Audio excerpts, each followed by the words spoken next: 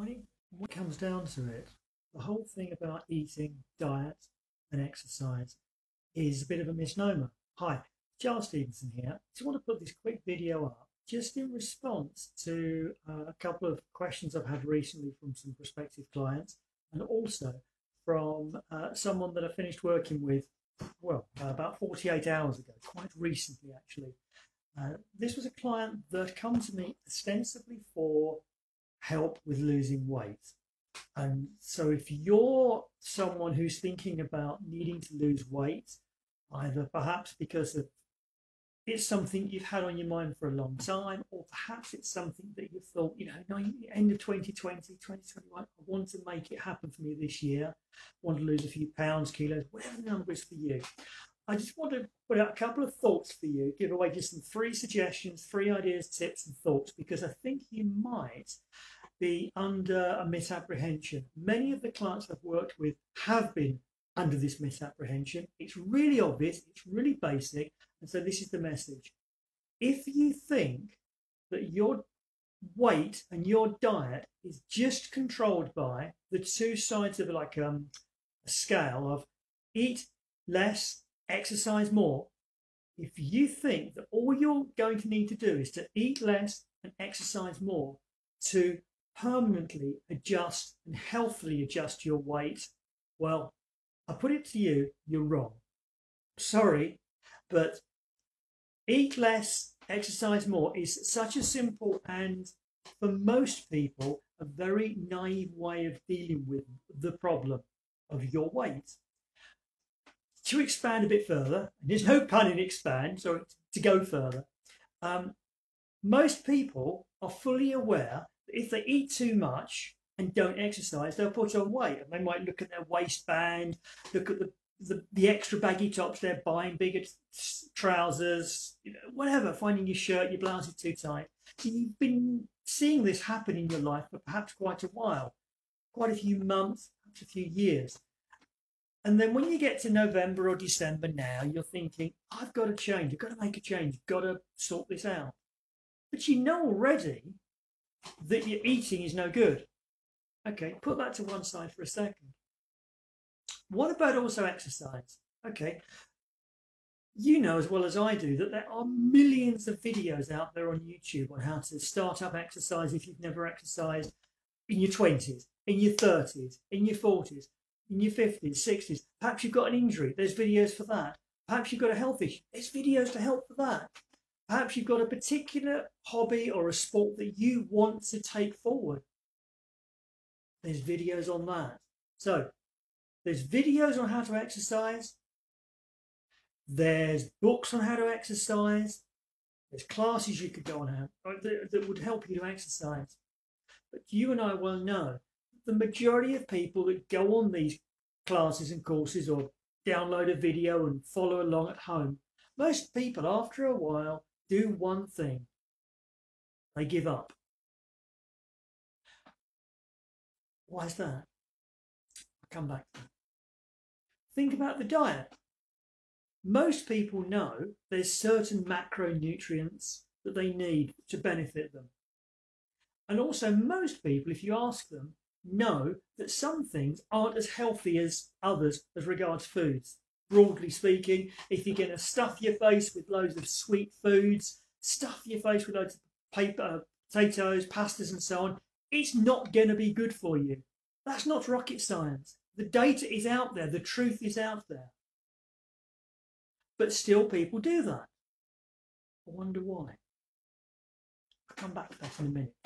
So, effectively, anyone watching this live or on a replay, if you can hear what I'm saying and you can understand what I'm saying, you're not stupid. You could go onto YouTube, you can download the free PDFs.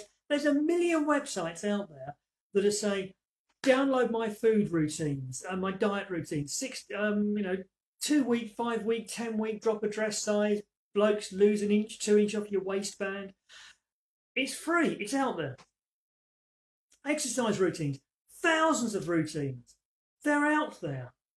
And perhaps you've already gone through that process of dealing with downloading that stuff. You've been reading the books. You've been looking at the information. You've been altering your cooking. You've been going out exercising. and it's not working for you. I wonder why. I'll come back to that. So, diet doesn't work. For most people also, the exercise isn't working. Now, my suggestion to you is the one reason why it's not working is neither of those two sides of the scales as such, dealing with your food, dealing with your exercise, addresses the big issue. The big issue is what's in your brain. What's in your brain, specifically your old patterns and your old thoughts and the way you think about eating, exercise, how you look, how you feel, how you're meant to look, what's right for you. Now, I work with a lot of people for helping them deal with stopping smoking, but also I've covered many other areas as well. And one of the most often occurring subjects to deal with is, can you help me lose weight? Can you help me drop dress size, lose waistband, etc.? But I don't teach people how to eat better. I might tell them a few tips in general, but they know. And I don't tell people how to exercise better. I've got some suggestions, I've got some ideas and tips, but they know. The area where I work, the area where I focus and where I create great results for my clients is what's in their brains. Because your brain acts like your own true north. It's got a guidance system in there. You've got in your brain, it's like a cross between a cruise missile and a Weeble. Do you remember the old Weeble toys? Weebles wobble, but they won't fall down. You whack them and they come up. You knock them down, they come up. Your weight, which is totally lockstep linked to your self-image, what you feel about you, what you think about you, how you want to be seen in the world, is controlled by your mind and your brain and your thoughts. So, if you attempt to adjust your weight, like you may have done on the previous diet and last year's diet, etc., or you try to alter your exercise routines to alter your shape, I put it to you, there's going to be a very, very strong, near 99% definite certainty that whatever you do, after a year, you'll be back where you started. And after a year later, if you try again, you'll be back where you started. And perhaps even in a slightly worse place. Because what will have happened is you'll have spent a year or so fighting the thoughts in your mind, fighting to try to pull yourself into a new shape, a new build. But you're fighting a part of your brain that says, no way, Jose, it ain't going to happen. It's not going to let you. It's like you trying to make yourself do something that you really don't want to do. Since, come back to basics, it's all down to eating the right levels of food and exercising the right levels. And so if you know those things, if you know that you need to look honestly, candidly at the level of calories you're taking in, no bullshit, no forgetting a biscuit, a bar of chocolate, an extra cake, nibbling your children's food on the plate, oh, I feel bad leaving it, all that kind of malarkey. Tracking it and knowing it, once you know what's true and you track it and you look at your exercise routines and you track them, well, you can do that. I'm giving you the information for free. And even if you hadn't spoken to me or heard my article here or you played my video later, you know that. You're not stupid. The part that's stopping you is the part that's in your brain. The part that stops you from getting to the weight you want, to the exercise you want, the exercise strength you want, and so on, is in your brain. Now, if you're already fit and healthy and you're looking to improve, say you're an athlete and you're looking to improve, that's different. That's a different level of motivation and thought pattern. What I'm talking about is specifically someone that is heavier than they should be. And in the broadest sense, let's play around with those BMI tables. There's a few arguments about whether they're right or not. Let's not go down there. Let's in broad terms say there's a level of weight that's probably right for someone's height and a level of weight that could be too much. And that's not a fattest comment. It's more a case of our joints, be them elbows, ankles, knees, shoulders, if you carry too much weight on them, they wear away. And as we get older, those joints do not replenish the surfaces as well as they should or could. And you've only got to Google data on any country's hospital system, and it'll show you just how many hundreds of thousands of people effectively wear away their joints by carrying too much weight. That's not fattest, that's purely saying the bone structure in your body is not designed to carry over a certain limit. It's a bit like overloading a truck or a car and then moaning when you break the back axle.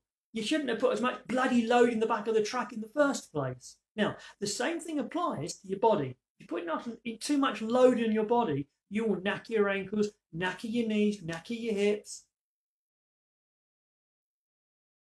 And then the question is, if that did not happen, you didn't wake up one night, you go to sleep on Thursday, you wake up Friday, oh crikey, I'm 12 stone overweight. Where'd that come from? Ain't going to happen like that, is it? It will have taken quite a few years to get to that place. And the one consistent thought pattern in all of those years has been what's been going on in your brain. So it's not the diet. Whatever diet you go to, the diet, it'll explode. It'll go wrong. You'll blame the diet. The exercise routines, if they're not working out and you try the next quick fix, the next latest idea, it's not bad. The one consistent area, the one consistency in your issues around losing weight is what's going on in your mind. So if you're already working with a fitness professional who is helping you to lose weight and helping you to exercise, make sure that you're being honest and open with them to talk about your thoughts, about how you look, how you feel.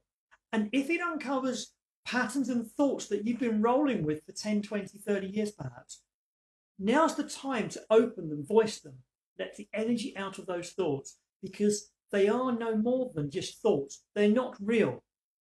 Whatever you think about how you need to look in this world, and frankly, it might be that it was protection, it might be because you didn't feel good about yourself, it could have been your parents or someone might have been hacking you off when you were a kid, whatever. It's not real, it's just a thought, but it's got awesome power over you at the moment. And once that power is discharged, you can then become the weight you want and the strength you want, the ability you want. Now, it may not address if you've knackered your elbows, wrists, knees, ankles. Sure, we may not be able to deal with that, but we sure as hell can drop your weight down massively.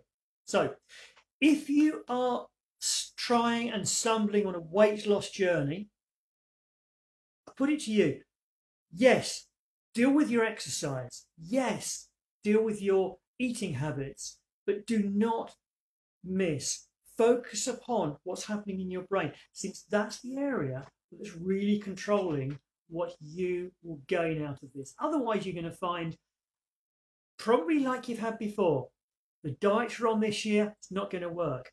Because if you go back, say, 3, 5, 10 years, I'd suggest you've been on a few diets that didn't work. The diet isn't always to blame. Some diets are crap. Some diets are stupid. And some diets you need your head examined to try them out. It's not just me talking. You look at enough doctors, they'll say that as well. In the same way, some exercise regimes are very strict, very hard, and aren't really designed for newbies. So be careful of the exercise you're using and be careful of the diet you're using. But do not ignore, focus upon what's happening in your mind, because that's the area that will guide you, control really whether or not this diet's going to be right for you. Because let's say, I don't know, pick a number, say you're 40, okay? What you don't want to do is be on a diet at 40 and then 41 and then 42, etc. You want to change your diet so it's part of a normal regime. You need to be able to be comfortable with having a dietary pattern that rolls for the rest of your life, subject to your health not changing as you get older. So the pattern that you choose has to be one you can stick with. So if you're looking at something you're going to do for a while and then go back to where you were before, just give up, don't bother.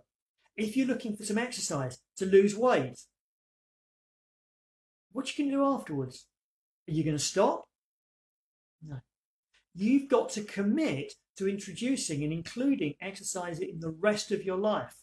Now, that might not be an hour a day. It might not be half an hour a day. It might just be elements during the week. but it has to be part of a pattern. Same as your diet. It hasn't got to be a diet that you just switch on and switch off. You download a copy, run it for 30 days and then bin it. It has to be an ongoing pattern. Now, I'm not flogging you some exercise routine. I'm not flogging you a diet routine. I don't care what one you use as long as it works for you and it's healthy and can run long term. But it's got to be long term. So if, say, you're 40, picking a number, if you've been through diets when you were 38 and you tried something when you were 36 and you gave up for a while, but that last one you did was when you were, say, 32 or 34, and you've been up and down on different diets, weights, and you've upped and down your sizes, it's because your mind has been in control. You like had two voices, two little parrots on your shoulder. One saying, eat less, one saying, fuck off. One saying, exercise more, one saying, do it later. You need to get those two voices to stop because they're going to control you. And you're going to try again. Perhaps now we've got 15 days to the end of the year. You might be one of the people that's going to be saying right now, oh, I know, yeah, New Year's resolution. This January, I'm going to go down the gym and I'm going to get fit. Okay, what stops you doing something now? If you really want to get fit in January, why not start getting fit now? So when you go to January into the gym, you hit the ground running. You started doing something already. And if you're going to improve your diet in January, well, it should be a permanent change. So no BS. Rather than wait till January, do it now. Or rather, what's your excuse? And if your excuse is, I like my wine, okay, well, it's your choice. You're going to stay fat if you drink too much wine. Think of the calories. And if it's, oh, it's too cold to go out and exercise, it's dark. Okay, indoor video, buy a mat. Go on your Amazon, buy a mat for $5 and then put it on the floor and exercise. In other words, the only reason that you're not fit and the only reason you might be overweight is because what's going on in your brain. So if you're exercising, if you've got a fitness professional you're working with, brilliant, stick with them, but be honest and open to them if you're having thoughts that might be affecting how you feel about yourself, because they probably heard it before from other people, and if not, I'm sure they can find a way to help you specifically to move out through that. And if you speak to any other kind of coach or therapist that works with weight, you would probably find, if they've covered enough clients, they'd be honest enough to say the vast majority of people who have issues around weight and exercise, it's never the two obvious ones. Eat less, exercise more. Because that's so obvious. Always going to be what's in your mind. So what I'm saying to you is, even if you did, literally get a bit of paper, and if you were to write down a list of the thoughts you have when you think about your exercise. Say you're 40, taking this number, say you're a man or a lady, you're 40. You've been slowly incrementing your weight for the last few years. Now, you know, your blouse is too tight, your trousers are too tight, that suit you wanted to wear, the dress you wanted to wear, not going to happen, is it? So get a bit of A4 paper and jot down first 10 thoughts that come to you when you think about how you are now. Then perhaps take another bit of paper and write down top 10 thoughts that, you know, pick the weight or the image, get in your mind the image of how you'd like to look. Say magically, you could rub Ginny's lamp and you got the wish you wanted. You got the body you wanted, the weight you wanted, the shape you wanted. It was given to you. You wake up in the morning, you're there. But I'd suggest part of your brain says no. So, prove me wrong if you want. Get a bit of paper. Imagine in your mind that you are the weight you want, the strength you want, the physique you want. And then write down what the negatives of that would be. What the downsides to that would be. What that would say about you, or what that would force you to have to say about yourself. Since on that sheet there, that's going to be the gold dust that's going to tell you what your brain is driving you away from. Since those issues, when they're unbundled and dealt with, will give you the free opportunity to then be able to move to the weight you want. And whether it's perhaps not even lose weight. You might lose body fat and put on muscle. And since muscle weighs more than fat, you could become fitter, healthier, strong. Whether you're a man or a woman, it doesn't matter. You could lose quite a lot of your fat, but also put on muscle and actually become heavier. But the whole of your physiology would change. Your shape would change. You tone up in various ways, but become heavier. But your shape would change. So again, don't always focus on the weight, it's your shape. But yeah, do that. 2 lists. 1 list. Why I want to change. You know, I feel can't wear this, can't wear that, blah, blah. You know, a list of 10 or 20 items. Other list. A list of say 10 or 15 or 20, whatever it is. Reasons why. You know, imagine the person you want to be and then document all the reasons why, actually, I don't really want that, because if I get that, how am I going to feel? Be honest, because only you need to know this. Keep it a secret. Well, you can tell me if you want. I'd love to help you. You know, I'll give you some free feedback. I could probably help you to crack some of those. You know, no charge. Happy to help. If you have got the brass cojones, the balls, the honesty to do that, the least I could do is give you some feedback on it. Because in that document, if I change my life and I look differently, oh shit, I'm going to feel a bit whoa. Ooh, it's a bit like whoa. It's I'm not sure about that. You mean look better, look fitter? Not sure about that. You come to me with that information privately, PM me, message me. I'll help you. I'll give you some feedback. I'll give you some shape on that can help you to move. That's what you will be blocking yourself with. Now, if you're watching this and you're already fit, you're already healthy, and you're looking to move up a level, then you will have probably already addressed some of these items. You'll know what I mean about image, self-image.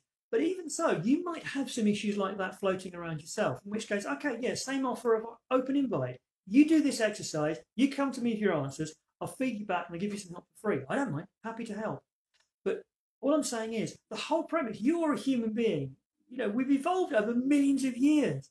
The principle is simple. We eat or we die. So we know we need food. And if you wind back to the pre-car, pre-zipping around on electric bikes, pre-pedaling on electric little scooters, pre-being lazy buggers, basically, we used to all have physical jobs, physical, active jobs. So we know we need to eat. We know our bodies are designed to exercise.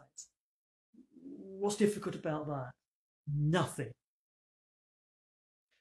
Up here, that's where you're making it difficult. Now, it could be that the patterns you've got, you may have had them for, I don't know, 20, 30 years. Some of the patterns might have been laid down in your childhood, around puberty perhaps, in your 20s, 30s, 40s. Some of the clients I've worked with have been, you know, they bust past territory, you know, 60 plus, 65 plus, and they've still had issues around weight. So do not assume it's just a youth 20, 30 something lifestyle issue. Your weight and your body image counts for a lot. So you might well be trying to push yourself in a direction that part of your brain says, no, it's not going to happen. So run with that. Recognize that if you're looking to make a New Year's resolution to help you to change your weight, to get fitter, to get healthier, most people that start their exercise in January, they ditch it by February and they're gone in the gym by March. And if you're a regular gym goer yourself, you've noticed it, you can be in there. In December, there's a last hurrah, there's a last minute rush of people before the end for the Christmas festivities, because they know they're going to be drinking and eating, boozing up a bit, and they want to get those pounds dropped in advance, lose a bit of weight to make up what they're going to eat. And then when you get to January, it's like tube train rush hour on the Central Line. And then you get to February or March and it's like, Gobi Desert. Back to normal. The regulars are regularly there and all the newbies have gone. Don't let that be you this time. This time, address the thoughts in your brain, because that's where the problem lies. Actually, that's where the problem always lies. It's got to be your thoughts. And what's so clever is your brain is so powerful that when you adjust those thoughts, your brain has been going down the path of saying, stay fat, put on weight, don't exercise, put on weight, don't exercise. And when you change the thoughts, your brain goes, oh, new program, lose weight, exercise. Okay, I'll do it. So you wake up tomorrow, losing weight, exercise. And during next week, you lose weight, exercise. And a few weeks later, you lose weight, exercise. Why? Because you've changed the program. It's as simple as that. However, if you don't change the program, there's a very strong chance that whatever you do to lose weight and begin exercising won't stay the course, because it has to be a life-changing process for your lifetime, rather than a quick fix, download a PDF, get an article, watch a video, do it, and then give up. Because if you do that, it throws the whole of your metabolism out, and that's not good. So, if you want some help on cracking some of those thoughts that are holding you back on your weight, happy to help. At the least, just notice how you're eating, notice your thoughts on when you're eating, notice your thoughts about exercise, and make sure that you're doing it for yourself, okay? Because you're the one whose body it is. Do it for yourself. You've got a wonderful opportunity. It's about, I think, 14 days to the end of the year. We're rolling into 2021. We're moving into a window of time. We've had a really weird time for exercise. A lot of people may have used the I can't go to the gym as an excuse. I'll let you into a secret. Amazon sell floor mats. Amazon sell home aerobic equipment, and you can watch any video on the television. So there's not been any excuses for exercising at home. Cold weather, ditto. No excuses for not exercising at home. So you've got the opportunity to exercise. You've got the opportunity to monitor what you're eating. If you want any help, happy to help. Be it work with me, or I'm happy to give you some free advice. Just in case I didn't say at the beginning, my name's Charles Stevenson. I'm a therapist and coach. I specialise in helping people quit smoking, but I also do a fairly interesting other range of areas. Often it's recommendations, and often it's like the person who came to me recently for help with weight. She'd actually come to see me about 2 years ago to stop smoking. Done it, moved on with her life, and then said, you know what, Charles, I'd like to deal with this weight. So we unpacked it, and it wasn't weight, it wasn't exercise, it was some other thoughts. We dealt with the thoughts, she's now sorted. Be you, whether you work with me or with someone else, it doesn't really matter. The essence is, it's not the exercise, it's not the eating, it's what's going on in your brain, that's what counts. So crack that, and you can have a whole new vista on life. And the health benefits are going to roll forever. So yeah, PM me if you want some information, want some free advice, happy with that.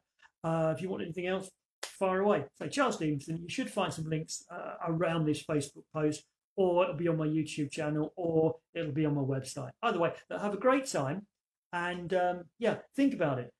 Find out what your excuses are for not exercising and not eating, and actually look at what the reasons are. What's going to you're going to go, oh cripes, what are you going to worry about when you become the person that you think at the minute you want to be? Because I put it to you that that's not the person you want to be, otherwise you'd be them already. So play around with that. Tell me how you get on. Happy to help you further. PM me, message me, call me, whatever you want. It's not a problem. Charles Stevenson, signing out for now. Ciao.